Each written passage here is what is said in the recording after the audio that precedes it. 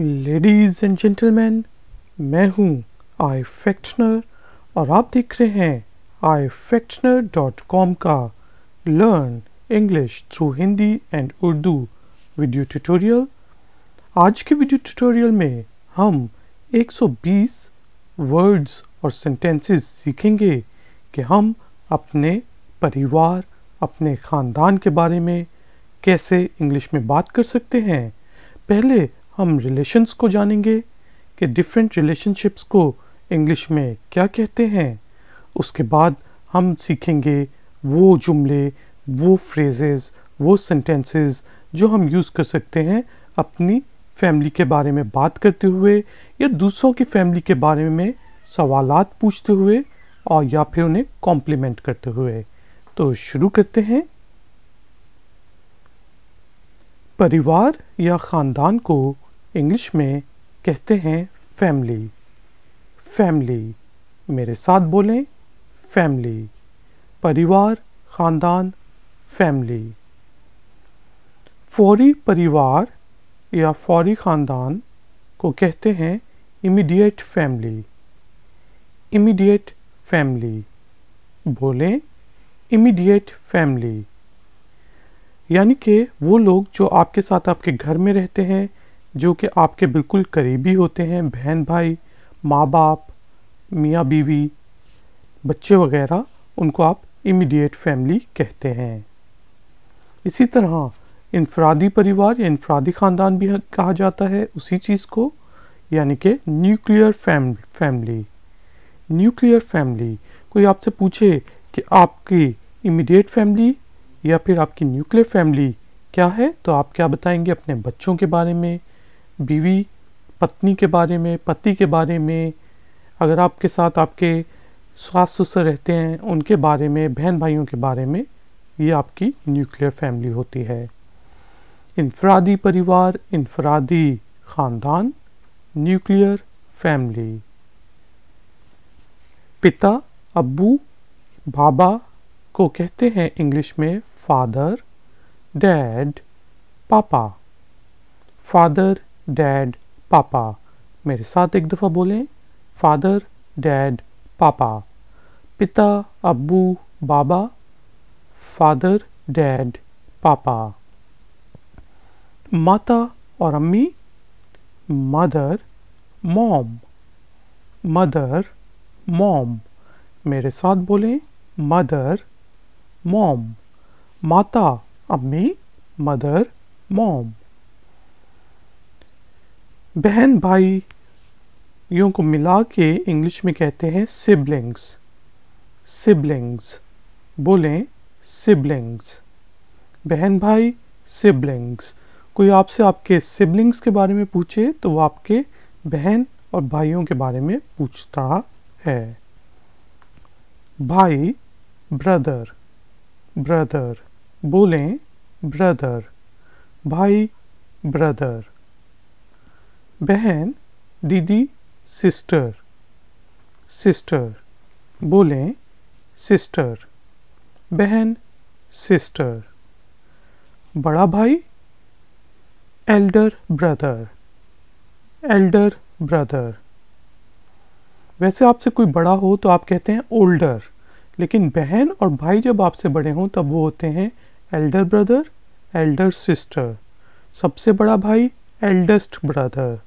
सबसे बड़ी बहन, एल्डेस्ट सिस्टर।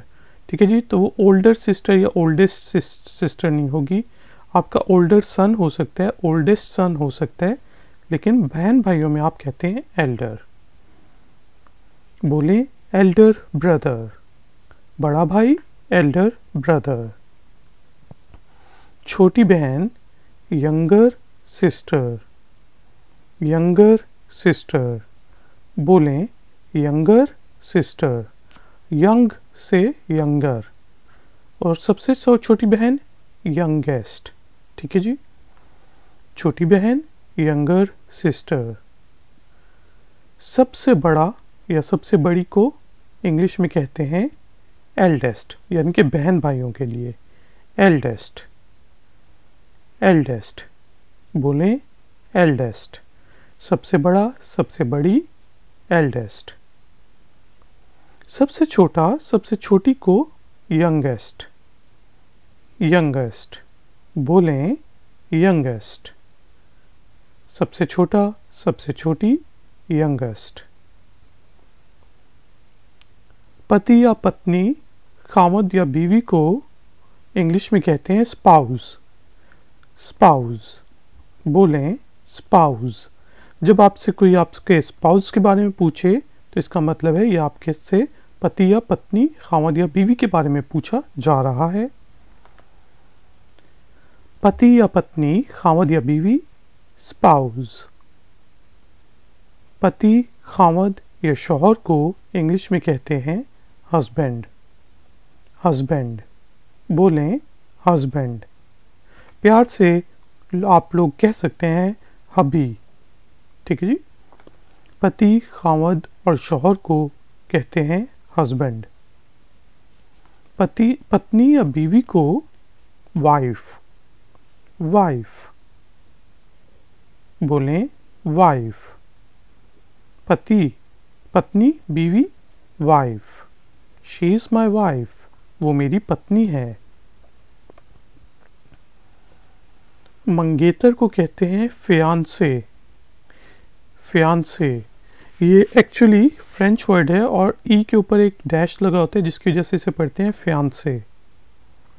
बोलें fiance. He is my fiance, she is my fiance, ठीक है जी। मंगेतर फियांसे।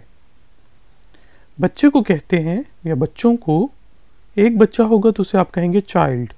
बच्चों को, बच्चे जिस तरह हैं उनको कहेंगे चिल्ड्रन, चिल्ड्रन बोलें चिल्ड्रन। और आप किड्स भी कह सकते हैं, बच्चे चिल्ड्रन या फिर किड्स, किड्स बोलें किड्स, बच्चे किड्स। बेटा उसको कहते हैं सन।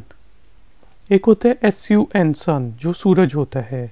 SON सन, बेटा बोलें सन, बेटा सन। बेटी डॉटर, डॉटर बोलें डॉटर, बेटी डॉटर। बड़ा ओल्डर, ओल्डर बोलें ओल्डर, बड़ा ओल्डर, ओल्डर सन, बड़ा बेटा। छोटा यंगर, यंगर। छोटा या छोटी दोनों को कहेंगे यंगर, बोलें यंगर। छोटा छोटी younger.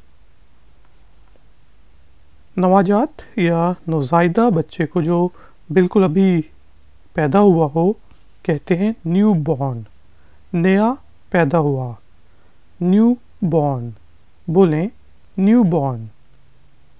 I have a new born, मेरा एक नया बच्चा है। नवाजात, नौज़ायदा, न्यू बॉर्न। मैं, अपने आप को आप कहेंगे my self, my self. Including my self, मुझे मिला के। जब भी आपसे आपके परिवार के बारे में पूछा जाए तो आप बताते हैं कि मुझे मिला के 6 लोग हैं, including my self. There are 6 people in my family including my self, ठीक है जी। मैं, माई सेल्फ। अब दूर का परिवार या ख़ानदान जो होता है, एक न्यूक्लियर फैमिली हो गई, एक हो गई आपकी एक्सटेंडेड फैमिली, एक्सटेंडेड फैमिली बोलें एक्सटेंडेड फैमिली, जिसमें चचा, ताया, मामा, मामू, मामानी, कज़न, सब चीज़ें आपके फिर एक्सटेंडेड फैमिली में आती हैं। दूर का परिवार, दूर का ख़ानदान, एक्सटेंडेड फैमिली। रिश्तेदार, रिलेटिव्स, रिलेटिव्स बोलें रिलेटिव्स, रिश्तेदार, रिलेटिव्स। धदियाल यानी कि आपके फादर के साइड के जो ख़ानदान है, परिवार है, उसको कहते हैं पैटर्नल, पैटर्नल बोलें पैटर्नल, ददियाल, दादा दादी चचा ताया। पैटर्नल, पैटर्नल फैमिली, ददियाल की परिवार। ननियाल, माँ की साइड के, माता की साइड के जो परिवार होता है, ख़ानदान होता है, उसको कहते हैं मैटरनल। मैटरनल, बोलें मैटरनल, ननियाल, मैटरनल। बड़े अब्बू, दादा अब्बू, बड़ी अम्मी, दादी, नाना, नानी को कहते हैं ग्रैंड पेरेंट्स। पेरेंट्स आपके अम्मी अब्बू, माता पिता, ग्रैंड पेरेंट्स बड़े अम्मी अब्बू, यानी कि उनके अम्मी अब्बू को, उनके माता पिता को आप कहेंगे ग्रैंड पेरेंट्स। बोलें ग्रैंड पेरेंट्स। बड़े अब्बू, बड़ी अम्मी, ग्रैंड पेरेंट्स। दादा दादी को मिला के कहते हैं, अगर आपने बहुत ज़्यादा स्पेसिफिक होना है, paternal grand parents. Paternal grand parents, बोलें पैटर्नल ग्रैंड पेरेंट्स। दादा दादी, पैटर्नल ग्रैंड पेरेंट्स। दादा दादू या बड़े अब्बू को कहते हैं पैटर्नल ग्रैंडफादर। सिंपली आप ग्रैंडफादर कहते हैं वैसे तो, लेकिन आपने बहुत स्पेसिफिक होना है तो फिर आप कहेंगे पैटर्नल ग्रैंडफादर, ग्रैंडपा। जल्दी में आप सुनेंगे कि जो नेटिव स्पीकर्स होते हैं वो कहते हैं grandpa, grandpa, grandfather, grandpa, grandpa. बोलें पैटर्नल ग्रैंडफादर, ग्रैंडपा, ग्रैंडपा।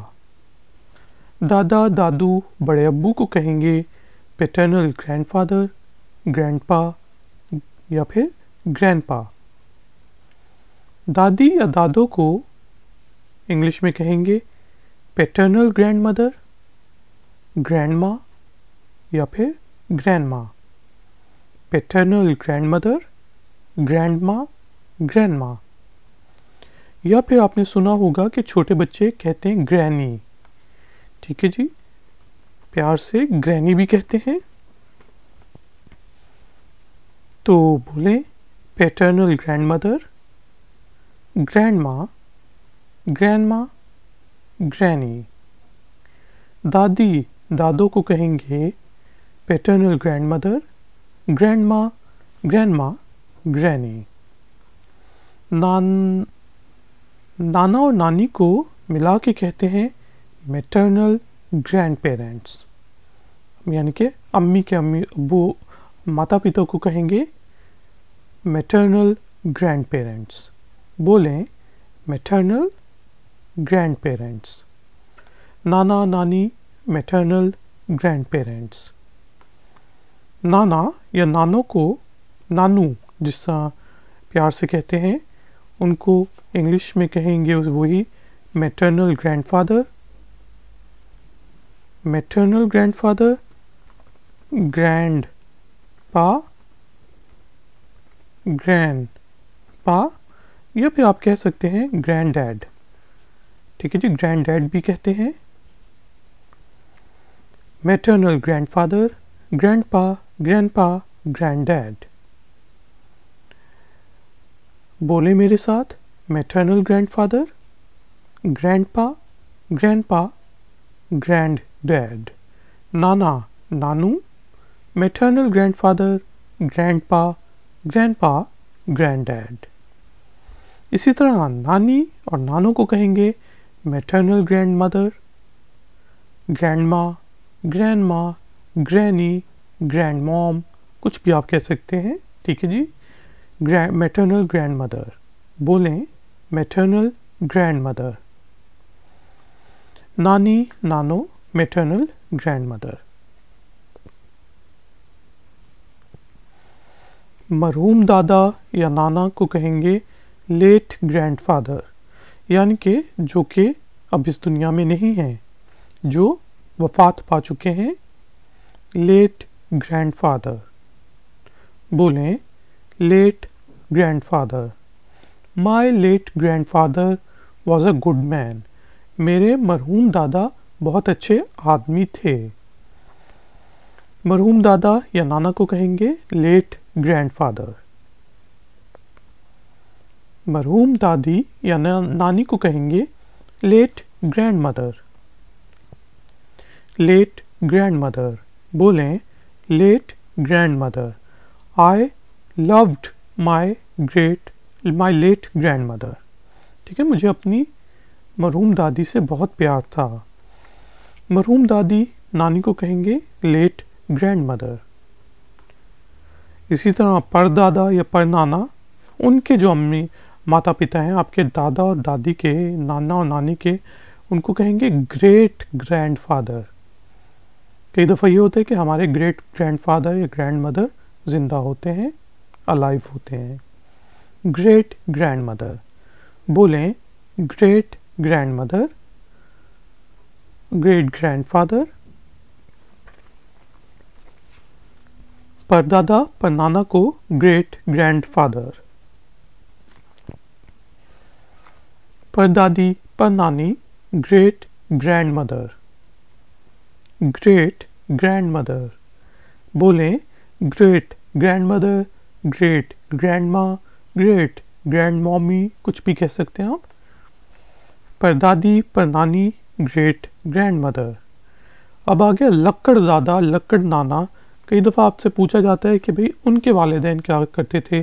जब आपने शो मानी होती है कि जी उनकी तो बहुत ज़मीनें थीं, वो ये करते थे, तब आप बताते हैं कि my great great grandfather was a farmer, was in the army. ठीक है जी। Great great grandfather. बोलें ग्रेट ग्रेट ग्रैंडफादर।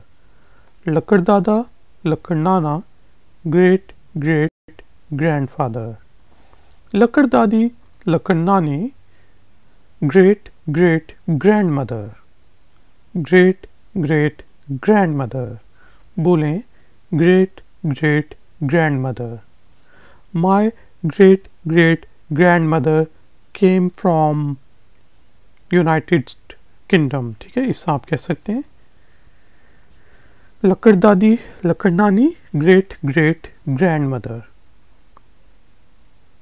ताया, जो कि आपके पिता के वालिद के बड़े भाई होते हैं, या फिर चचा को कहेंगे पैटर्नल अंकल। Paternal uncle. बोलें पैटर्नल अंकल। ताया चचा, पैटर्नल अंकल। फूफो फूफी को पैटर्नल आंट। आप सिंपली आंट भी कह सकते हैं या आंटी, लेकिन जब आपने स्पेसिफिक बताना हो कि मेरी पैटर्नल आंट जो हैं वो यूरोप में रहती हैं, तब आप फिर स्पेसिफिक बताते हैं। ठीक है, पैटर्नल आंट। बोलें पैटर्नल आंट। फूफो फूफी paternal aunt. फूफा, ठीक है जी, उनको भी आप कहेंगे पैटर्नल अंकल। ठीक है जी, पैटर्नल अंकल। उनके लिए कोई वर्ड नहीं है, आप सिर्फ अंकल भी कह सकते हैं। बोलें पैटर्नल अंकल। फूफा पैटर्नल अंकल। ताई या चच्ची को कहते हैं पैटर्नल आंट, या सिर्फ आंट या फिर आंटी। ठीक है जी, पैटर्नल आंट। बोलें पैटर्नल आंट। ताई चची पैटर्नल आंट। मामू को कहेंगे अंकल, या आपने स्पेसिफिक होना है maternal uncle. Maternal uncle. My maternal uncle works in an international company. मेरे मामू जो हैं एक इंटरनेशनल कंपनी में काम करते हैं। बोलें मैटरनल अंकल। मामू मैटरनल अंकल। खाला मैटरनल आंट। Maternal aunt. बोलें मैटरनल आंट। खाला मैटरनल आंट। खालू मैटरनल अंकल। Maternal uncle. बोलें मैटरनल अंकल, यानी कि आपके खाला के जो पति हैं मैटरनल अंकल हुए आपके खालू। मोमानी मामी, मैटरनल आंट, मैटरनल आंट, बोलें मैटरनल आंट, मैटरनल आंटी, मोमानी मामी, मैटरनल आंट। कज़न्स, जिसमें आपके चचेरे भाई होते हैं, चाचाजाद भाई होते हैं, चाचाजाद बहनें होती हैं, फुफ्फीजाद भाई, फुफ्फीजाद बहन, मामूजाद बहन, सब उनको सिर्फ कहते हैं कज़न्स। आप स्पेसिफिकली बता सकते हैं कि he is my maternal uncles sun, he is my cousin. ठीक है जी, इससे आप बता सकते हैं, लेकिन आमतौर पे हम इंग्लिश में कहते हैं कज़न। बोलें कज़न या कज़न्स, एक से ज़्यादा कज़न्स हों, कज़न कज़न। भतीजा या भांजे को इंग्लिश में कहेंगे नेफ्यू, नेफ्यू, बोलें नेफ्यू, भतीजा भांजा नेफ्यू। भतीजी या भांजी को नीस, नीस, बोलें नीस, भतीजी भांजी नीस। ससुराल को इन-लॉज, इन-लॉज, बोलें in-laws. My in-laws are well educated, मेरे ससुराल वाले बहुत ज़्यादा पढ़े हुए हैं। ठीक है जी, ससुराल इन-लॉज। ससुर को कहेंगे father in law, father in law, बोलें फादर इन लॉ। सास mother in law, mother in law, बोलें मदर इन लॉ। सास mother in law. They were brother in law, brother in law, बोलें brother in law. They were brother in law. Nand sister in law, sister in law, बोलें sister in law. Nand sister in law. साला गरम मसाला, brother in law, brother in law, बोलें brother in law. साला brother in law. साली sister in law, sister in law यानी कि कानून की से जो आपकी सिस्टर बनी, क्योंकि पति और पत्नी के दरमियान एक कॉन्ट्रैक्ट होता है, मियाँ बीवी के दरमियान जो शादी में साइन होते हैं, फिर वो कॉन्ट्रैक्ट होते हैं, तो इसलिए आप कहते हैं कि ये मेरा सिस्टर इन लॉ हो गया, ये मेरा ब्रदर इन लॉ हो गया, फादर इन लॉ। ठीक है, लॉ के मुताबिक मेरा ये सिस्टर है। साली सिस्टर इन लॉ। अब जो है कुछ कल्चर्स में गॉड पेरेंट्स का बहुत ज़्यादा जिक्र होता है, रूहानी माँ बाप। ठीक है जी, रूहानी माँ बाप को कहेंगे गॉड पेरेंट्स, जो आपके इसलिए बनते हैं कि अगर आपके माँ बाप को, असली माँ बाप को,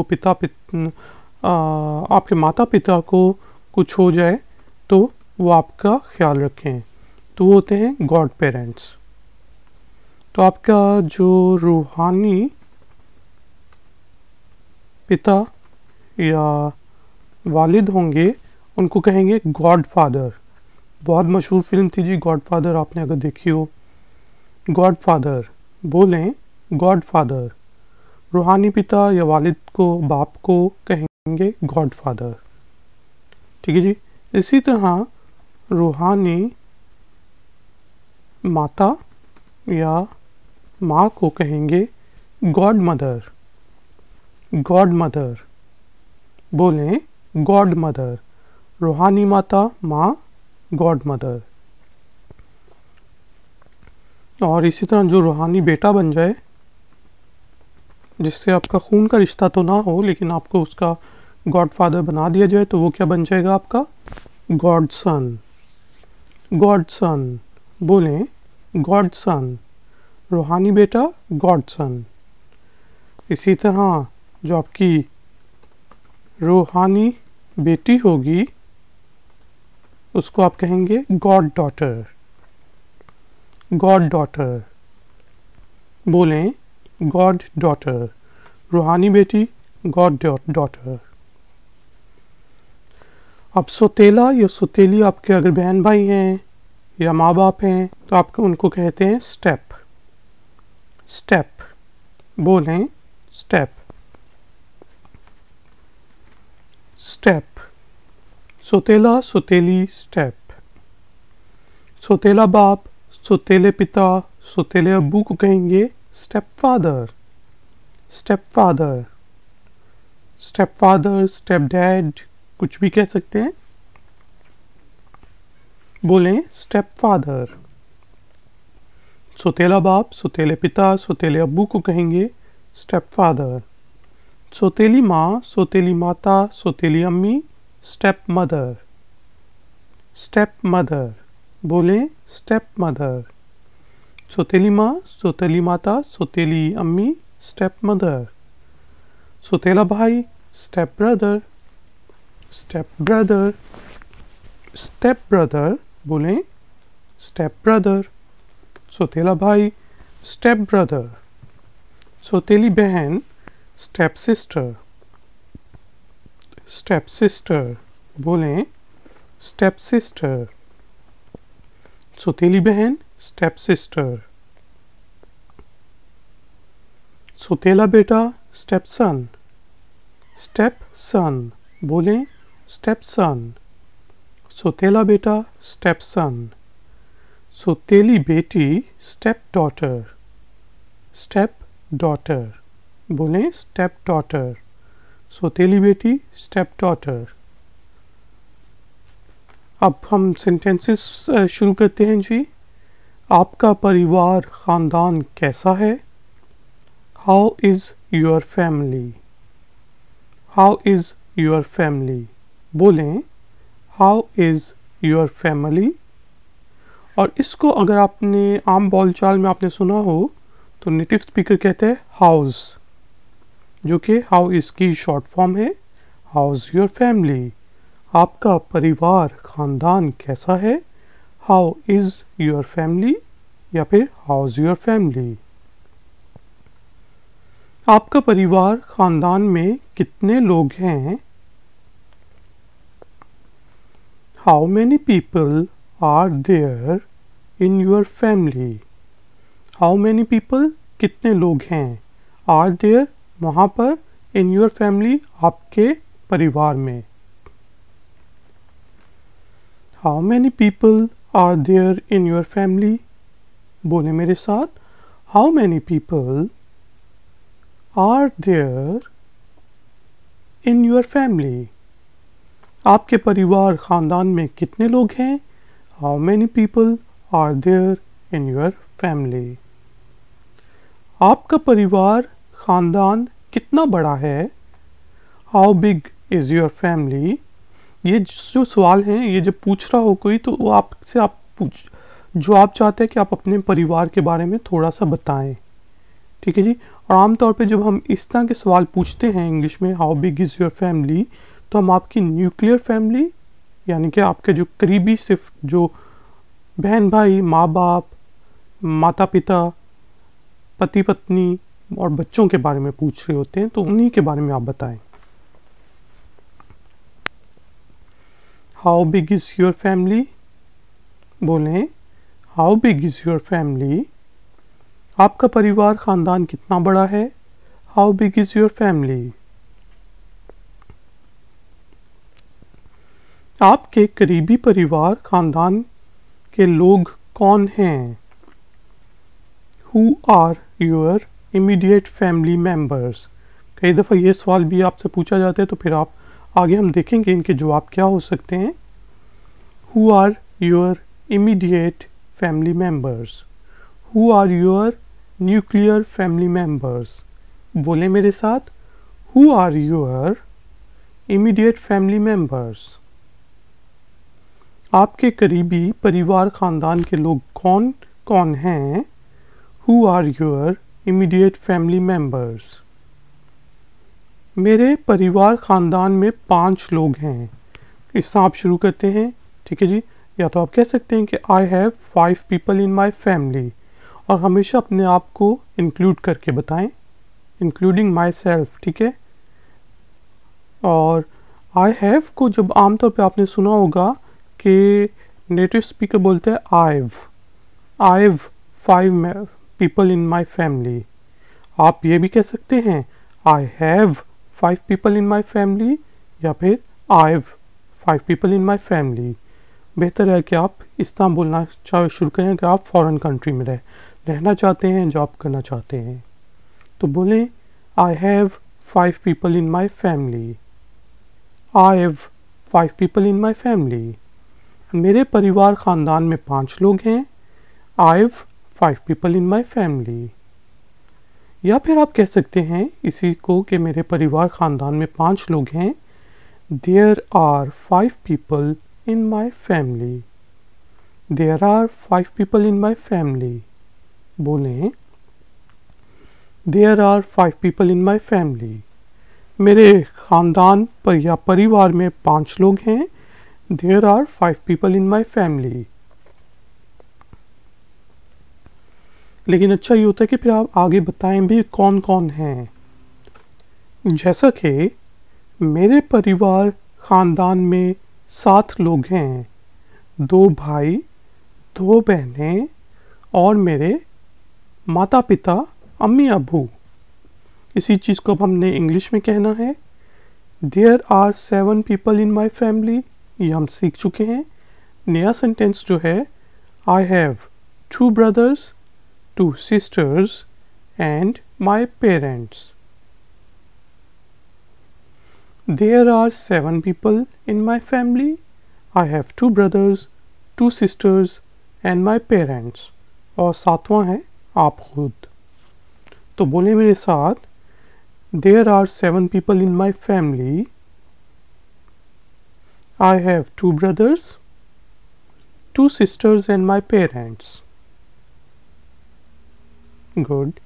मेरे परिवार ख़ानदान में 7 लोग हैं, 2 भाई, 2 बहनें और मेरे माता पिता या अम्मी Abu. There are 7 people in my family. I have 2 brothers, 2 sisters and my parents।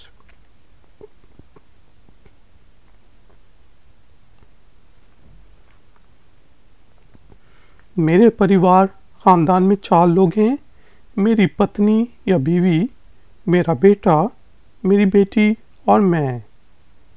ठीक है, अगर आपकी शादी हो चुकी है तो आप इसका भी जवाब दे सकते हैं। There are 4 people in my family, my wife, my sun, my daughter and my self. There are 4 people in my family, my wife, my sun, my daughter and my self. बोलें there are 4 people in my family, my wife, my son, my daughter and myself। There are 4 people in my family, my wife, my son, my daughter and myself। मेरे परिवार ख़ानदान में 4 लोग हैं, मेरी पत्नी यानी कि बीवी, मेरा बेटा, मेरी बेटी और मैं। There are 4 people in my family, my wife, my son, my daughter and myself। मेरी माता हैं, मेरी एक अम्मी हैं, मेरी, इससे आप कह सकते हैं बता रहे हो अपने ख़ानदान के बारे में, तो आप कहेंगे I have a mother, I have a mom. ठीक है जी।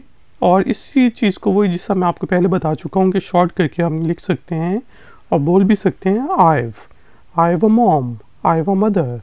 बोले मेरे साथ, I have a mother, I have a mother. मेरी माता अम्मी हैं, आई हैव अ मदर। मेरे पिता अब्बू हैं, I have a dad, I have a father. और शॉर्ट करके उसी तरह आई हैव। ठीक है जी, आई हैव अ फादर। बोले मेरे साथ, आई हैव अ फादर, बेहतर है आप बोलें मेरे साथ, आई हैव अ फादर। मेरे पिता हैं, अबू हैं, आई हैव अ फादर। मेरा एक भाई है, I have one brother. I have one brother. बोले मेरे साथ, आई हैव वन ब्रदर। मेरा एक भाई है, आई हैव वन ब्रदर। उसी तरह बेसिकली आप आई हैव को शॉर्ट करके कह सकते हैं, आई हैव वन ब्रदर। मेरी सिर्फ एक बहन है, I just have one sister. I just have one Elder sister, I just have one younger sister, कुछ भी कह सकते हैं आप। तो बोले मेरे साथ, I just have one sister. मेरी सिर्फ एक बहन है, I just have one sister. मेरी एक बहन है जो यूनिवर्सिटी में पढ़ रही है, मेरी एक छोटी बहन है, ठीक है जी।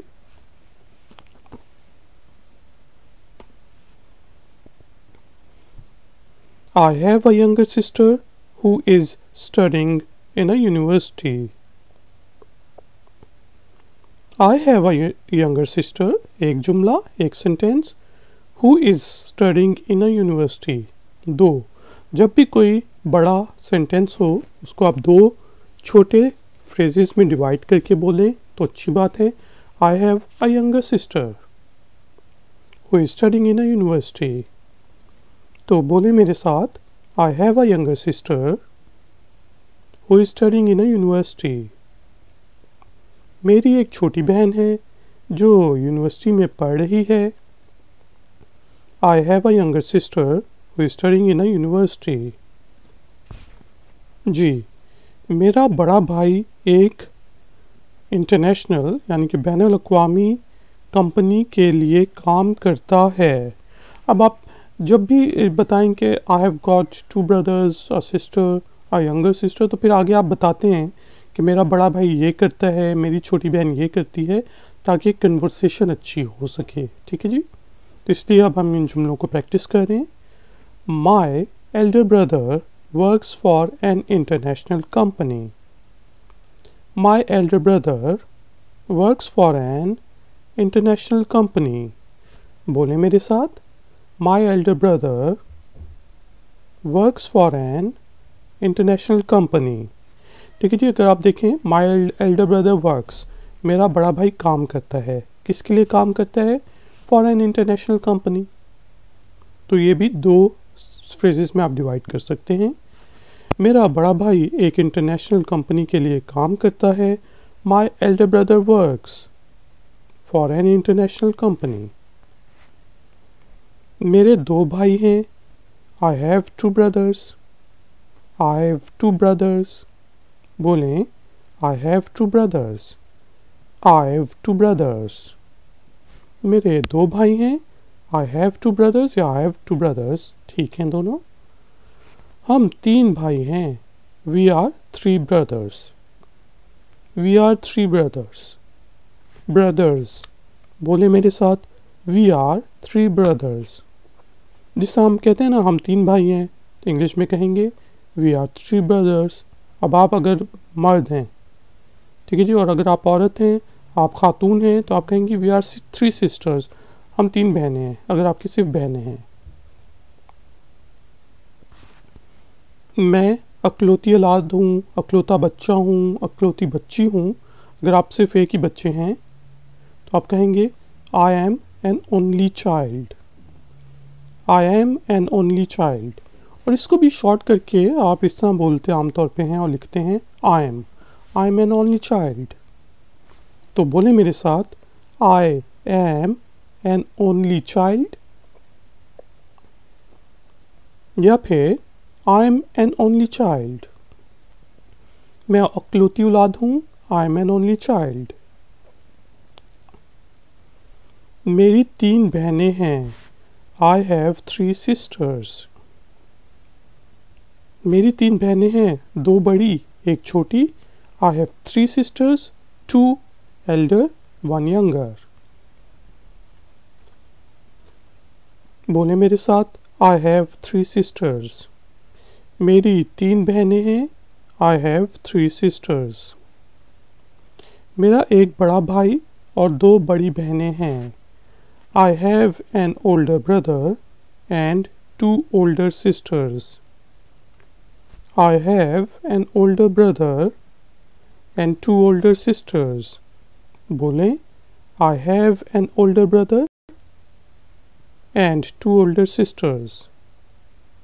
Good. मेरा एक बड़ा भाई और 2 बड़ी बहनें हैं. I have an older brother and 2 older sisters. मैं परिवार खानदान में सबसे छोटा हूँ या छोटी हूँ, तो आप हो जाएंगे यंगेस्ट. ठीक है जी. Young, younger, youngest. I am the youngest in the family. I am the youngest in the family. तो बोलें, I am the youngest in the family.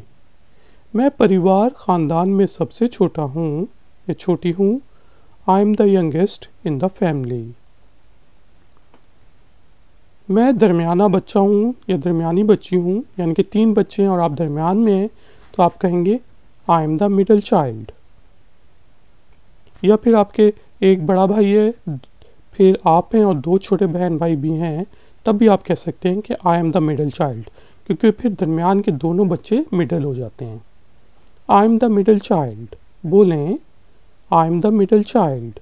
मैं दरमियाना बच्चा हूँ, दरमियानी बच्ची हूँ. I am the middle child. मैं परिवार खानदान में सबसे बड़ा हूँ, बड़ी हूँ. I am the oldest one in the family. सबसे बड़ा बहन भाई हो तो. I am the oldest one in the family. बोलें, I am the oldest one in the family. मैं परिवार या खानदान में सबसे बड़ा हूँ, बड़ी हूँ. I am the oldest one in the family. मेरा सिर्फ एक भाई है जो कि मुझसे 2 साल छोटा है. I just have one brother who's 2 years younger than me. यानी कि who's जो है यहाँ पे ये who is की शॉर्ट फॉर्म है. ठीक है जी. I just have one brother. मेरा सिर्फ एक भाई है. Who's 2 years younger than me. जो मुझसे 2 साल छोटा है. तो बोले मेरे साथ, I just have one brother who's 2 years younger than me. मेरा सिर्फ एक बड़ा भाई है जो कि मुझसे 2 साल छोटा है. I just have one brother who's 2 years younger than me. मेरे पिता या अब्बू 6 बच्चों में से एक हैं, इसलिए मेरे बहुत ज़्यादा कज़न्स हैं. आपके पिता के बहन भाई बहुत ज़्यादा हैं, तो इस वजह से आपके कज़न्स काफ़ी ज़्यादा होंगे. तो ये बता रहे हैं आप. My dad is one of the 6 children. So, I have a lot of cousins. My dad is one of the 6 children. मेरे अब्बू 6 में से एक बच्चे हैं. और आगे दूसरा सेंटेंस, दूसरा जुमला, दूसरा phrase. So, I have a lot of cousins. बोले मेरे साथ, My dad is one of the 6 children. So, I have a lot of cousins. मेरे पिता अब्बू 6 बच्चों में से एक हैं, इसलिए मेरे बहुत ज़्यादा कज़न्स हैं. My dad is one of the 6 children. So, I have a lot of cousins. मेरे ज़्यादातर रिश्तेदार यूके में रहते हैं. Most of my relatives live in the UK. United Kingdom है ना. Most of my relatives live in the UK. बोलें, Most of my relatives live in the UK. Good. मेरे ज़्यादातर रिश्तेदार यूके में रहते हैं. Most of my relatives live in the UK. मैं उनसे अक्सर नहीं मिलता. I don't see them quite often. अक्सर मतलब बहुत ज़्यादा नहीं मिलता. यहाँ पे अक्सर की जगह आप अगर ज़्यादातर लिखते हैं तो ज़्यादा बेहतर है, ज़्यादातर। I don't see them quite often, बोलें आई डोंट सी देम, मैं उन्हें नहीं देखता, क्वाइट ऑफन, मैं उनसे ज़्यादातर नहीं मिलता, I don't see them quite often, I don't meet them quite often. लेकिन ज़्यादातर इंग्लिश में हम सीक यूज़ करते हैं, मीट की जगह भी आप मीट भी कह सकते हैं, I don't meet them quite often, मैं उनसे ज़्यादातर नहीं मिलता, मैं उनसे ज़्यादातर नहीं मिलती, I don't see them quite often, I don't meet them quite often. मेरे 4 बच्चे हैं, 2 लड़के और 2 लड़कियां। I have 4 kids, 2 boys and 2 girls. I have 4 kids, 2 boys and 2 girls. बोलें I have 4 kids, 2 boys and 2 girls. मेरे 4 बच्चे हैं, 2 लड़के और 2 लड़कियां। I have 4 kids, 2 boys and 2 girls. और इसको उसी तरह शॉर्ट करके मैं कहूँगा आइव। ठीक है जी, अगर मैं कहीं पे ये नहीं लिखता तो आप खुद याद करें। हमारे 2 बच्चे हैं, एक 3 साल का है और दूसरा अभी पैदा हुआ है। या फिर आप कह सकते हैं कि हमारी 2 बच्चियां हैं, एक 3 साल की है और दूसरी अभी पैदा हुई है, दूसरी का भी जन्म हुआ है। We have 2 kids, मैं यहाँ लिख देता हूँ।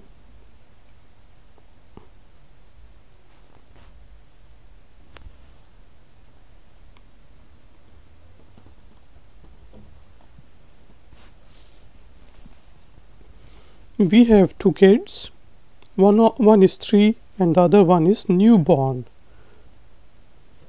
We have 2 kids, one is 3 and the other one is newborn. बोलें we have 2 kids, one is 3 and the other one is newborn. हमारे 2 बच्चे हैं, एक 3 साल का है और दूसरा अभी पैदा हुआ है, दूसरे का भी जन्म हुआ है। We have 2 kids, one is 3 and the other one is newborn. हमारा एक नौज़ायदा बेटा है जिसका भी जन्म हुआ है। We have a newborn son. We have a newborn son. बोलें We have a newborn son. हमारा एक नया बच्चा है, नया जन्मशुदा बच्चा है। We have a newborn son.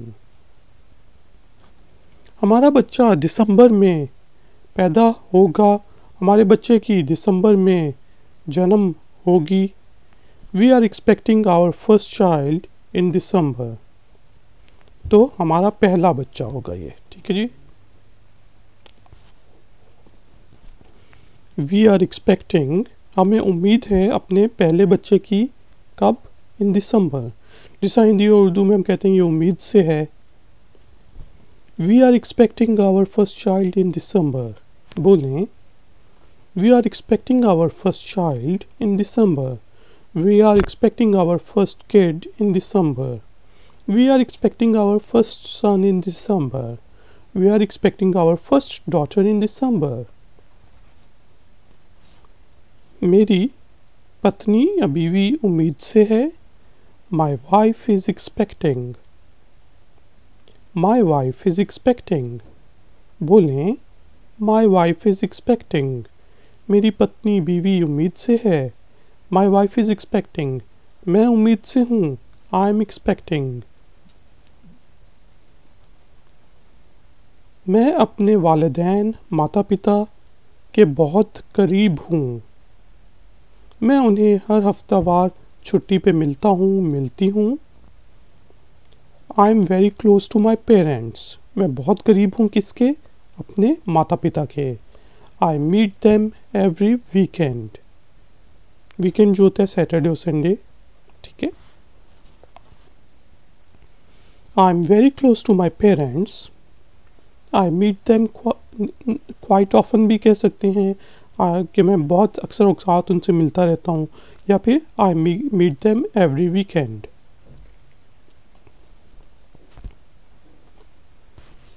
तो बोले मेरे साथ, I am very close to my parents, I meet them every weekend.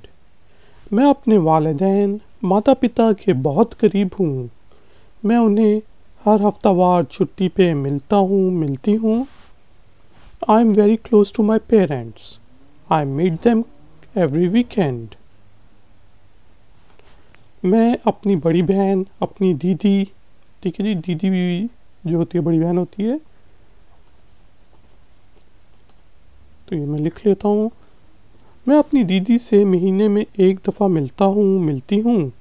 हम अक्सर रात का खाना इकट्ठे खाते हैं। आई सी my elder sister once a month. We have often dinner together. I see my elder sister once a month. We have often dinner together. या we go out for dinner together. कुछ भी कह सकते हैं आप। तो बोले मेरे साथ, I see my elder sister once a month. We have often dinner together. मैं अपनी बड़ी बहन से, मैं अपनी दीदी से महीने में एक दफ़ा मिलती हूँ। हम अक्सर रात का खाना इकट्ठे खाते हैं। I see my elder sister once a month. We have often dinner together. मेरा भाई अपने परिवार खानदान के साथ बाहर के मुल्क रहता है। तो क्या कहेंगे? My brother lives abroad with his family. My brother lives abroad with his family. बोलें, My brother lives abroad with his family. मेरा बड़ा भाई अपने परिवार के साथ बाहर रहता है। My brother lives abroad with his family. मेरी बहन समुंदर पार रहती है। My sister lives overseas. My sister lives overseas. और ये भी कह सकते हैं कि My sister is NRI, non-resident Indian. My sister is overseas Pakistani. ठीक है, अगर आप पाकिस्तान के हैं तो आप ओवरसीज़ पाकिस्तान कहेंगे, इंडिया के हैं तो नॉन रेजिडेंट इंडियन कहेंगे। My sister lives overseas. बोलें, माई सिस्टर लिव्स ओवरसीज़। मेरी बहन समुंदर पार रहती है। My sister lives overseas. मैं अपने परिवार ख़ानदान को मिस करती हूँ अगर आप बाहर रहते हैं। I miss my family. याद करता हूँ, उनकी याद आती है। ठीक है, तो आप कहेंगे आई मिस माई फैमिली। बोलें, आई मिस माई फैमिली। मैं अपने परिवार ख़ानदान को मिस करती हूँ। I miss my family. मुझे मेरे वालिदैन माता पिता याद आते हैं। I miss my parents. I miss my parents. बोलें, आई मिस माई पेरेंट्स। मुझे मेरे वालिदैन माता पिता याद आते हैं। I miss my parents. मेरा दूर का परिवार ख़ानदान काफ़ी बड़ा है। ठीक है जी, my extended family is quite large. क्या आपके कज़न्स वगैरह बहुत ज़्यादा हैं तो आप कहेंगे my extended family is quite large, काफ़ी बड़ी है। तो बोलें, my extended family is quite large. मेरा दूर का परिवार ख़ानदान काफ़ी बड़ा है। My extended family is quite large. मेरे अभी बच्चे नहीं हैं। I don't have kids yet. I don't have children yet. बोलें, I don't have kids yet. मेरे अभी बच्चे नहीं हैं। I don't have kids yet. मुझे पसंद है कि मेरा छोटा परिवार हो, ख़ानदान हो। I like to have a small family. I like to have a big family. बड़ा परिवार हो, big. छोटा परिवार हो, small. तो बोले मेरे साथ, I like to have a small family. I like to have a big family. मुझे पसंद है, मैं चाहता हूँ कि मेरा छोटा परिवार हो. I like to have a small family. मैं तीसरा बच्चा हूँ. I am the third child. I am the third child. बेहतर है मैं थर्ड को इस तरह लिखूँ. I am the third child. बोलें I am the third child. मैं तीसरा बच्चा हूँ. I am the third child या फिर I am the third child. मुझ में और मेरी सबसे छोटी बहन में 15 वर्ष का फ़र्क है. 15 साल का फ़र्क है. There is a gap of 15 years between me and my youngest sister. There is a gap of 15 years between me and my youngest sister. तो मेरे साथ बोलें There is a gap of 15 years. किसके दरमियान? Between me and my youngest sister. मुझ में और मेरी सबसे छोटी बहन में 15 बरस का 15 साल का फ़र्क है.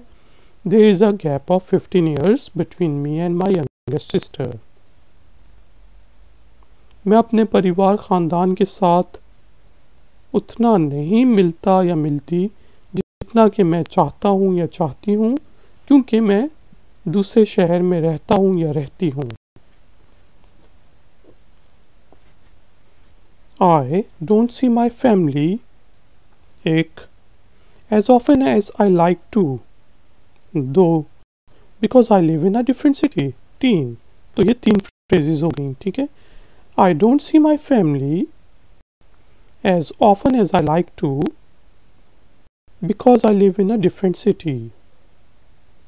बोले मेरे साथ I don't see my family as often as I like to because I live in a different city. मैं अपने परिवार ख़ानदान के साथ उतना नहीं मिलता जितना कि मैं चाहता हूँ, क्योंकि मैं दूसरे शहर में रहता हूँ. या फिर मैं अपने परिवार ख़ानदान के साथ उतना नहीं मिलती जितना कि मैं चाहती हूँ, क्योंकि मैं दूसरे शहर में रहती हूँ. I don't see my family as often as I like to because I live in a different city. आपका परिवार ख़ानदान सुंदर खूबसूरत है, कुछ भी कह सकते हैं आप. तो ये अच्छा होता है आप कॉम्प्लीमेंट करें दूसरे को, ताकि वो फिर आपके साथ अच्छे रवैये में बात करें. You have a beautiful family. You have a beautiful family. बोलें You have a beautiful family. आपका परिवार सुंदर है, आपका ख़ानदान खूबसूरत है.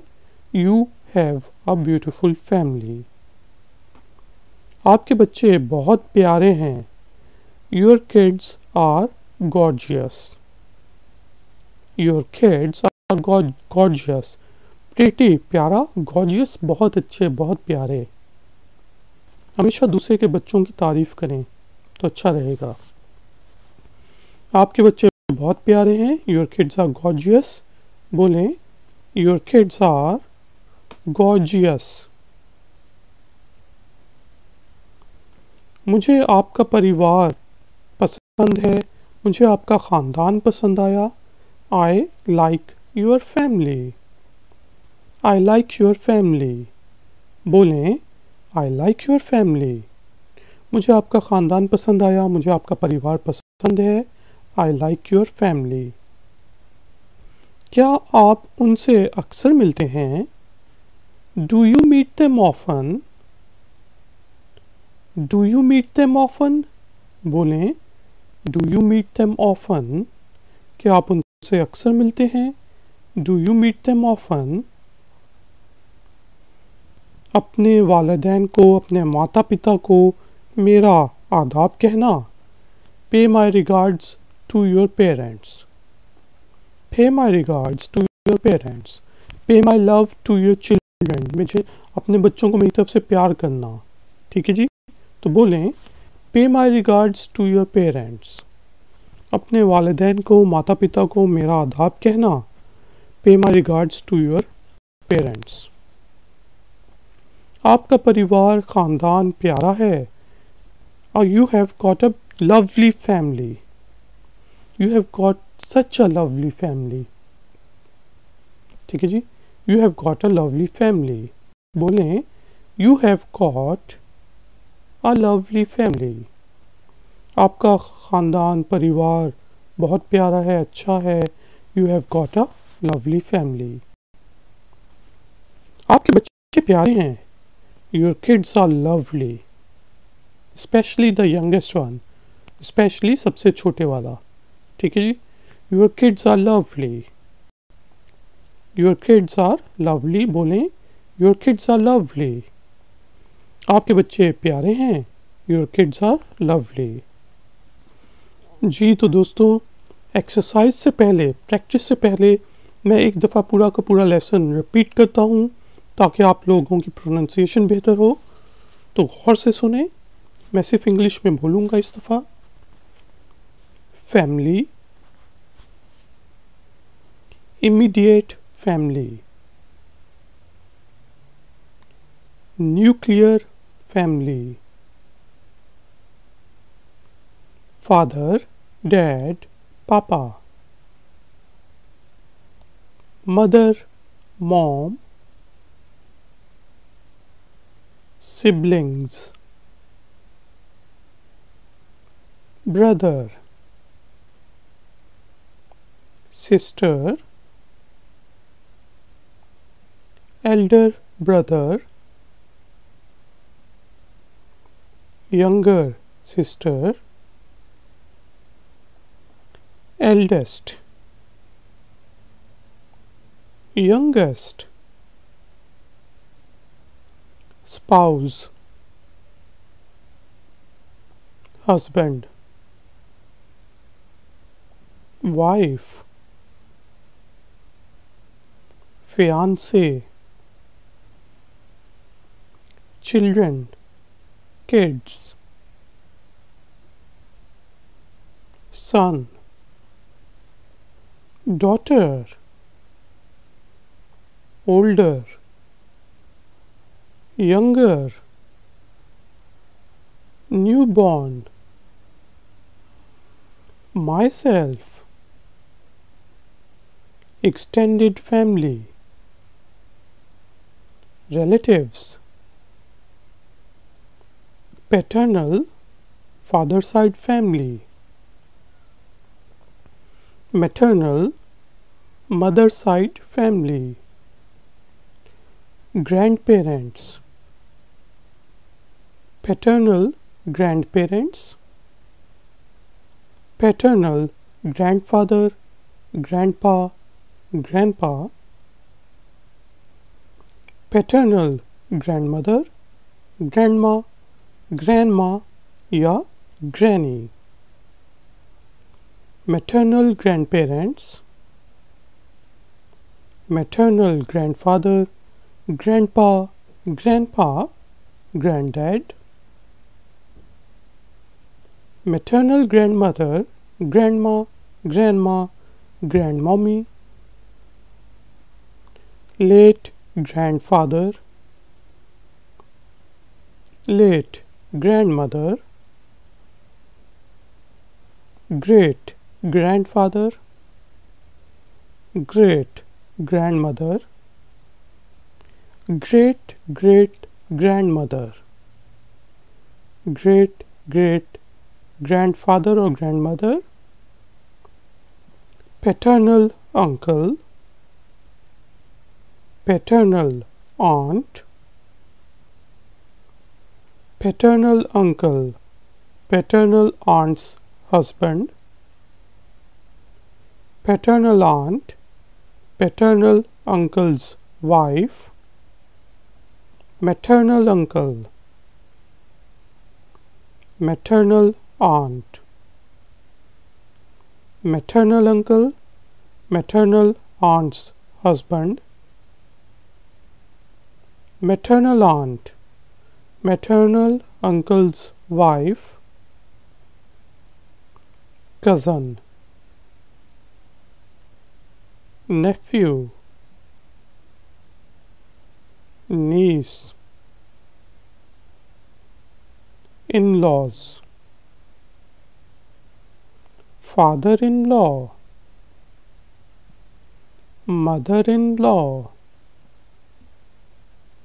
brother-in-law, husband's brother, sister-in-law, husband's sister, brother-in-law, wife's brother, sister-in-law, wife's sister, godparents, godfather, godmother, godson, goddaughter, और एक चीज़ होती है ग्रैंडसन, पोता, ग्रैंडडॉटर, पोता, पोती, दोता, दोती, जो दादा दादी के ग्रैंडसन और ग्रैंडडॉटर होते हैं, वो मैं भूल गया ऐड करना, तो आप याद कर लीजिएगा. Step, step father, step mother, step brother, step sister, stepson, stepdaughter. How's your family? How is your family? How many people are there in your family? How big is your family? Who are your immediate family members? I have 5 people in my family. I've 5 people in my family.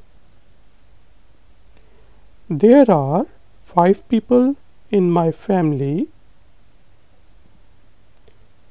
There are 7 people in my family. I have 2 brothers, 2 sisters, and my parents.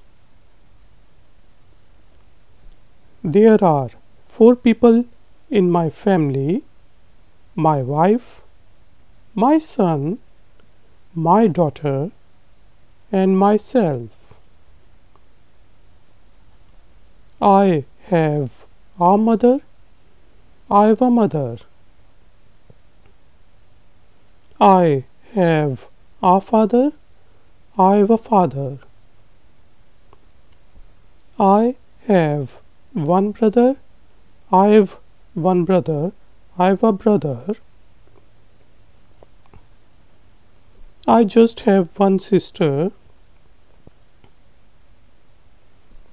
I have a younger sister who is studying in a university. I have a younger sister who's studying in a university. My elder brother works for an international company. I have 2 brothers. I have 2 brothers. We are 3 brothers.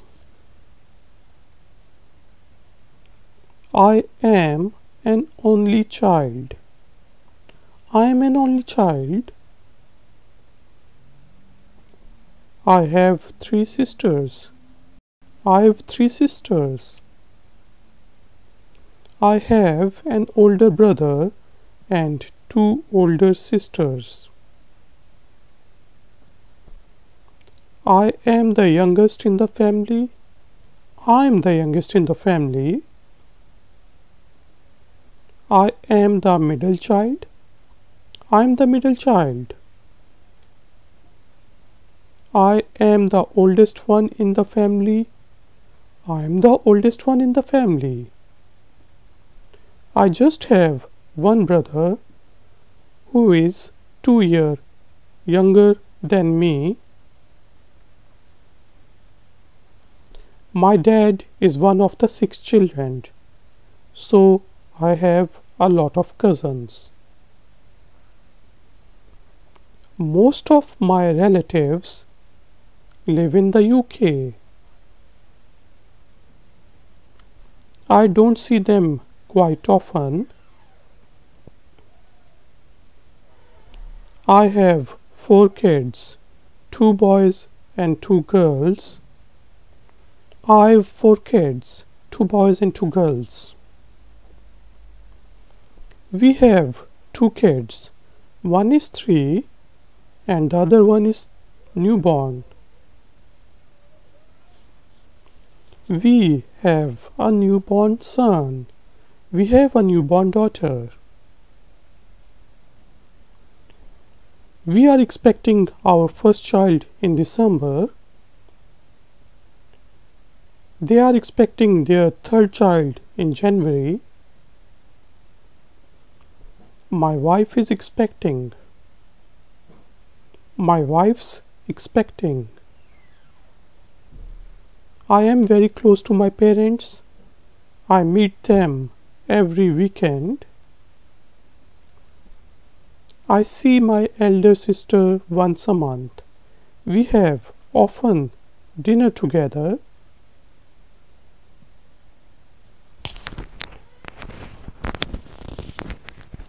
My brother lives abroad with his family. My sister lives overseas. I miss my family. I miss my parents. My extended family is quite large. My extended family is quite small. I don't have kids yet. I like to have a small family. I like to have a big family. I am the third child. I am the third child. There is a gap of 15 years between me and my youngest sister. I don't see my family as often as I like to because I live in a different city, I live in a different country, I live abroad, I live overseas. You have a beautiful family. Your kids are gorgeous. I like your family. Do you meet them often? Pay my regards to your parents. Pay my love to your children. You have got a lovely family. Your kids are lovely. तो ladies and gentleman, अब time हुआ है exercise का। इस दफ़ा जो है मैं हिंदी और उर्दू में शब्द बोलूँगा, सेंटेंस बोलूँगा, वर्ड बोलूँगा, लफ्ज़ बोलूँगा, वो आपने इंग्लिश में बोलना है। तो शुरू करते हैं जी। परिवार, ख़ानदान। जी बोलें। बिल्कुल ठीक, फैमिली। फौरी परिवार, फौरी ख़ानदान। बोलें। बिल्कुल ठीक, इमीडिएट फैमिली। इनफरादी परिवार, इनफरादी ख़ानदान। बोलें। बिल्कुल ठीक, न्यूक्लियर फैमिली। पिता, अब्बू, बाबा। बोलें। वेरी गुड, फादर, डैड, पापा। माता, अम्मी। बोलें। जी बिल्कुल ठीक, मदर, मॉम। जो छोटे बच्चे होते हैं बिल्कुल वो डैडी भी कहते हैं, मॉमी भी कहते हैं। ठीक है जी। बहन, भाई। बोलें। बिल्कुल ठीक, सिबलिंग्स। भाई। बोलें। ब्रदर। ठीक। बहन, दीदी। बोलें। सही, सिस्टर। बड़ा भाई बोलें बिल्कुल ठीक, एल्डर ब्रदर। छोटी बहन बोलें सही, यंगर सिस्टर। सबसे बड़ा या सबसे बड़ी बहन या भाई बोलें बिल्कुल ठीक, एल्डेस्ट। सबसे छोटा सबसे छोटी बोलें बिल्कुल ठीक, यंगेस्ट। मुझसे छोटा यंगर, मुझसे बड़ा एल्डर। ठीक है, young younger youngest, Elder eldest eldest, Elder Elder eldest. पति या पत्नी, खामद या बीवी बोलें बिल्कुल ठीक, स्पाउस। पति खामद शौहर बोलें बिल्कुल ठीक, हस्बैंड या प्यार से हबी। पत्नी बीवी बोलें सही, वाइफ। मंगेतर बोलें जी यह फियांसे। बच्चे बोलें सही, चिल्ड्रन। या फिर बच्चे बोलें बिल्कुल ठीक, किड्स। बेटा बोलें सही, सन। बेटी बोलें सही, डॉटर। बड़ा बोलें बिल्कुल ठीक, ओल्डर। छोटा छोटी, अच्छा यहाँ पे सॉरी, बड़ा या बड़ी बड़ी कर देता हूँ, दोनों ओल्डर होंगे। छोटा छोटी बिल्कुल ठीक, यंगर। नौज़ायदा नवाजात बोलें बिल्कुल ठीक, न्यू बॉर्न। मैं या मेरा अपना आप बोलें बिल्कुल ठीक, माई सेल्फ। दूर का परिवार, खानदान बोलें बिल्कुल ठीक, एक्सटेंडेड फैमिली। रिश्तेदार बोलें सही, रिलेटिव्स। धदियाल बोलें बिल्कुल ठीक, पैटर्नल, यानी कि फादर्स साइड फैमिली।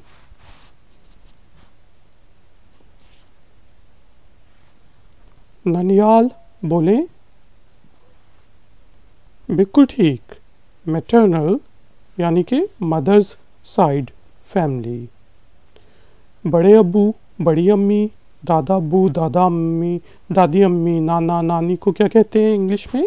बोलें बिल्कुल ठीक, ग्रैंड पेरेंट्स। दादा दादी को क्या कहेंगे अगर स्पेसिफिक होना पड़े? बोलें बिल्कुल ठीक, पैटर्नल ग्रैंड पेरेंट्स। दादा दादो दादू बड़े अब्बू को बोलें बिल्कुल ठीक, पैटर्नल ग्रैंडफादर, ग्रैंडपा, ग्रैंडपा। दादी दादो को इंग्लिश में बोलें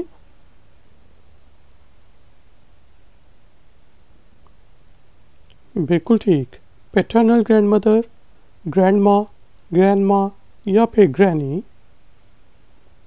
नाना नानी को बोलें सही, मैटरनल ग्रैंड पेरेंट्स। नाना को या नानू को इंग्लिश में क्या कहेंगे? बोलें very good, maternal grandfather, grandpa, grandpa, ग्रैंडडैड। नानी नानों को बिल्कुल ठीक, maternal grandmother, grandma, grandma, granny, grand mom, कुछ भी कह सकते हैं। मरहूम दादा या नाना को क्या कहेंगे? बिल्कुल ठीक, लेट ग्रैंडफादर। मरहूम दादी या नानी को क्या कहेंगे? सही, लेट ग्रैंडमदर। परदादा परनाना बोलें सही, ग्रेट ग्रैंडफादर। परदादी परनानी बोलें गुड। Great grandmother. लकड़ दादा लकड़ नाना बोलें बिल्कुल ठीक, ग्रेट ग्रेट ग्रैंडफादर। लकड़ दादी लकड़ नानी बोलें बिल्कुल ठीक, ग्रेट ग्रेट ग्रैंडमदर। ताया चचा को क्या कहेंगे, बोलें जी बिल्कुल ठीक, अंकल, या फिर स्पेसिफिक होना हो तो पैटर्नल अंकल, पैटर्नल। ठीक है जी। फुफ्फो फुफ्फी को बिल्कुल ठीक, पैटर्नल आंट आंट आंटी। फुफ्फा को सही, पैटर्नल अंकल या अंकल। ताया ताई या चची को बोलें बिल्कुल ठीक, पैटर्नल आंट या आंटी आंट। मामू बोलें बिल्कुल ठीक, मैटरनल अंकल या सिर्फ अंकल। खाला बोलें बिल्कुल ठीक, maternal uncle, maternal aunt sorry, या फिर आंट या आंटी। खालू बोलें बिल्कुल ठीक, मैटरनल अंकल अंकल। मुमानी मामी बोलें बिल्कुल ठीक, maternal aunt aunt aunty. Cousins जो चचाजाद भाई हो, चचाजाद बहन हो, फुफ्फोजाद, मामूजाद, जेड़ा भी जाद बोलें बिल्कुल ठीक, कज़न। भतीजा या भांजे को बोलें सही, नेफ्यू। दोते पोते ग्रैंडसन कहेंगे और दोती पोती को ग्रैंड डॉटर, ये शायद मैंने इसमें ऐड नहीं किया। भतीजी को बोलें बिल्कुल ठीक, नीस, और भांजी को भी नीस। ससुराल बोलें सही, इन लॉज। ससुर बोलें गुड फादर इन लॉ। सास बोलें बिल्कुल ठीक, मदर इन लॉ। देवर बोलें सही, ब्रदर इन लॉ। नंद बोलें बिल्कुल ठीक, सिस्टर इन लॉ। इस तरह अगर भाभी को भी आप सिस्टर इन लॉ ही कहेंगे। साला बोलें सही, ब्रदर इन लॉ। साली बोलें बिल्कुल ठीक, सिस्टर इन लॉ। रूहानी माँ बाप माता पिता को क्या कहेंगे, बिल्कुल ठीक, गॉड पेरेंट्स। रूहानी पिता या वालिद को बिल्कुल ठीक, गॉड फादर। रूहानी माता माँ को सही, गॉड मदर। रूहानी बेटा बोलें सही, गॉड सन। रूहानी बेटी बोलें बिल्कुल ठीक, गॉड डॉटर।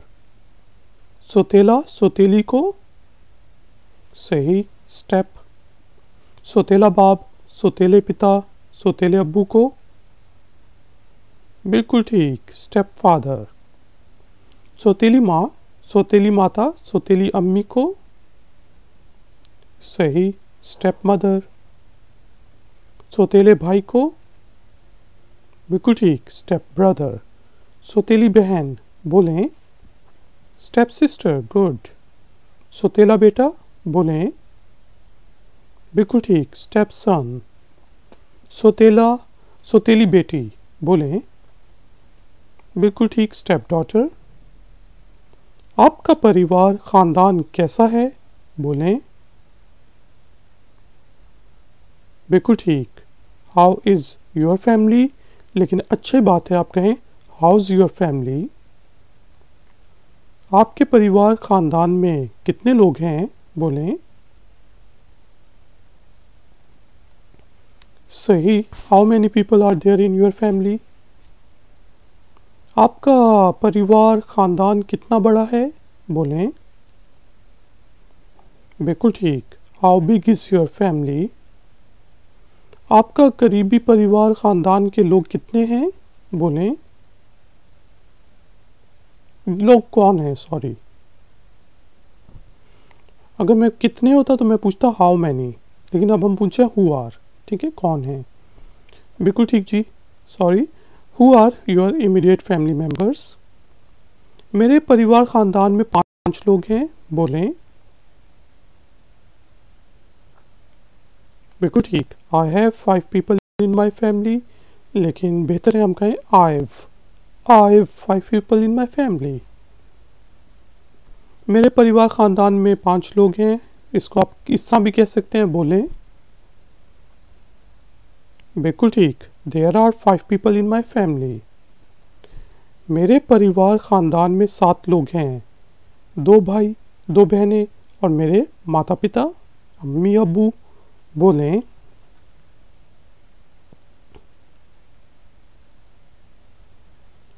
बिल्कुल ठीक, there are 7 people in my family. I have 2 brothers, 2 sisters and my parents. मेरे परिवार खानदान में 4 लोग हैं, मेरी पत्नी, बीवी, मेरा बेटा, मेरी बेटी और मैं, बोलें। बिल्कुल ठीक, there are 4 people in my family, my wife, my sun, my daughter and my self. मेरी माता अम्मी हैं, बोलें। बिल्कुल ठीक, आई हैव अ मदर, बेहतर है आई हैव अ मदर। मेरे पिता अब्बू हैं, बोलें।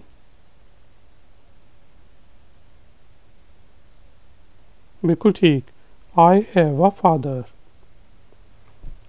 मेरा एक भाई है, बोलें। बिल्कुल ठीक, आई हैव 1 ब्रदर। मेरी सिर्फ एक बहन है, बोलें। बिल्कुल ठीक, आई जस्ट हैव 1 सिस्टर। मेरी एक छोटी बहन है जो यूनिवर्सिटी में पढ़ रही है, बोलें। सही, I have a younger sister who is studying in a university. मेरा बड़ा भाई एक इंटरनेशनल बैनुल अक़वामी कंपनी में काम करता है, बोलें। बिल्कुल ठीक, my elder brother works for an international company. मेरे 2 भाई हैं, बोलें। बिल्कुल ठीक, आई हैव 2 ब्रदर्स या आई हैव 2 ब्रदर्स, बेहतर है आप कहें आई हैव। हम 3 भाई हैं, अगर तो आप मेल हैं तो। ठीक है जी, वी आर 3 ब्रदर्स, हम 3 बहनें हैं। जी, वी आर 3 सिस्टर्स अगर आप फीमेल हैं तो। मैं अकलौती औलाद हूँ, अकलौता बच्चा हूँ, अकलौती बच्ची हूँ, बोलें। बिल्कुल ठीक, I am N only child, बेहतर है हम कहें आई एम भी कह सकते हैं, लेकिन बेहतर है आई एम। मेरी 3 बहनें हैं, बोलें। सही, आई हैव 3 सिस्टर्स, जल्दी में आई हैव 3 सिस्टर्स। मेरा एक बड़ा भाई और 2 बड़ी बहनें हैं, बोलें। बिल्कुल ठीक, आई हैव या फिर I have an older brother and 2 older sisters. मैं परिवार खानदान में सबसे छोटा हूँ, छोटी हूँ, बोलें। बिल्कुल ठीक, I am the youngest in the family.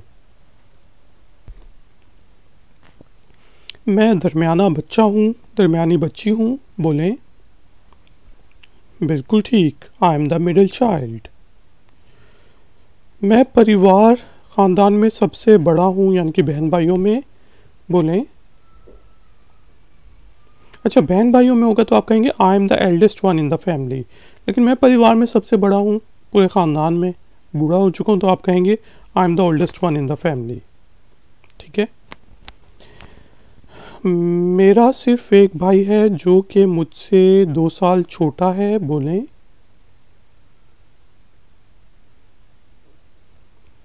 बिल्कुल ठीक, I just have 1 brother who is 2 years younger than me। मेरे पिता अब्बू 6 बच्चों में से एक हैं, इसलिए मेरे बहुत ज़्यादा कज़न्स हैं। बोलें,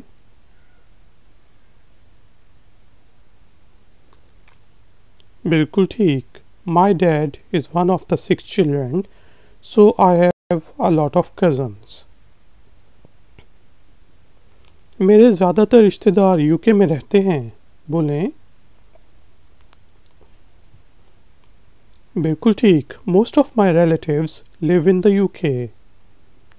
मैं उनसे ज़्यादातर नहीं मिलता, मैं उनसे ज़्यादातर नहीं मिलती। बोलें, बिल्कुल ठीक। I don't see them quite often.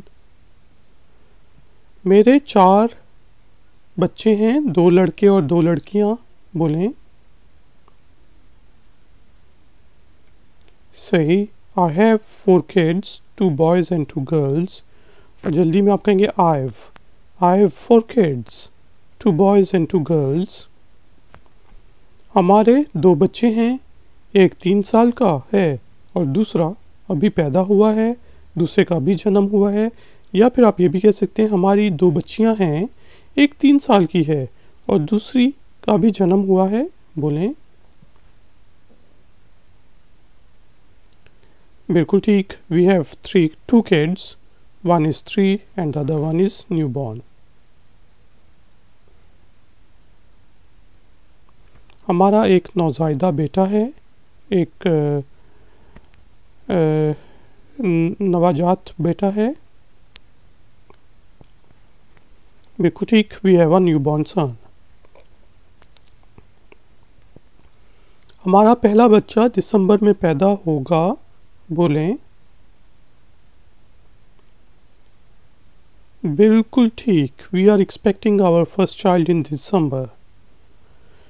मेरी पत्नी या बीवी उम्मीद से है। बोलें, बिल्कुल ठीक। My wife is expecting. मैं अपने वालिदैन माता पिता के बहुत करीब हूँ।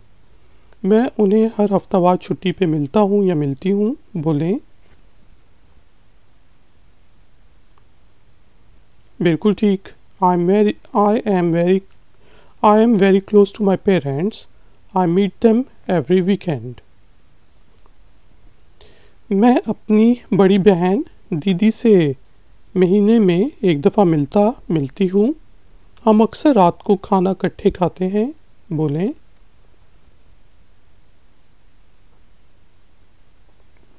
बिल्कुल ठीक। I see my elder sister once a month. We have often dinner together. मेरा भाई अपने परिवार ख़ानदान के साथ बाहर रहता है। बोलें, बिल्कुल ठीक। My brother lives abroad with his family. मेरी बहन समुंदर पार रहती है। बोलें, बिल्कुल ठीक। My sister lives overseas. मैं अपने परिवार ख़ानदान को मिस करता हूँ। मैं अपने परिवार ख़ानदान को मिस करती हूँ। बोलें, सही। I miss my family. मुझे मेरे वालिदैन माता पिता याद आते हैं। बोलें, जी बिल्कुल ठीक। I miss my parents. मेरा दूर का परिवार काफ़ी बड़ा है। बोलें, बिल्कुल ठीक। My extended family is quite large. मेरे अभी बच्चे नहीं हैं। बोलें, बिल्कुल ठीक। I don't have kids yet. मुझे पसंद है कि मेरा छोटा परिवार हो, ख़ानदान हो। बोलें, बिल्कुल ठीक। I like to have a small family. मैं तीसरा बच्चा हूँ। बोलें, बिल्कुल ठीक। I am the third child. मुझ में और मेरी सबसे छोटी बहन में 15 बरस का फ़र्क है। बोलें,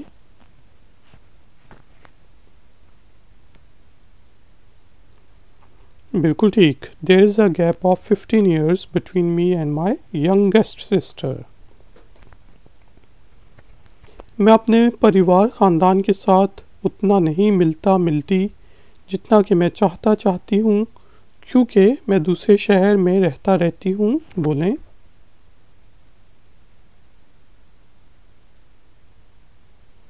बिल्कुल ठीक। I don't see my family as often as I like to because I live in a different city. आपका परिवार खानदान सुंदर है, आपका खानदान खूबसूरत है। बोलें सही। You have a beautiful family. आपके बच्चे बहुत प्यारे हैं। बोलें सही। Your kids are gorgeous. मुझे आपका परिवार ख़ानदान पसंद है, मुझे आपका परिवार पसंद आया। बोलें सही। I like your family. क्या आप उनसे अक्सर मिलते हैं? बोलें बिल्कुल ठीक। Do you meet them often? अपने वालिदैन माता पिता को मेरा आदाब कहना। बोलें सही। Pay my regards to your parents. आपका परिवार ख़ानदान प्यारा है। बोलें बिल्कुल ठीक। You have got a lovely family. आपके बच्चे प्यारे हैं। बोलें बिल्कुल ठीक। Your kids are lovely.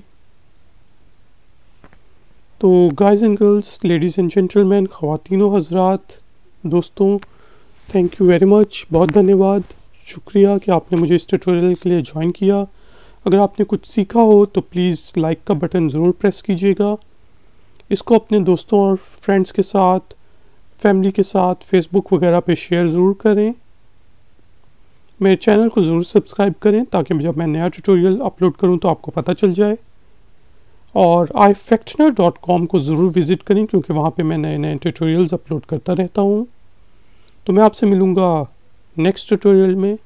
Until then, take care, keep learning, good day, bye.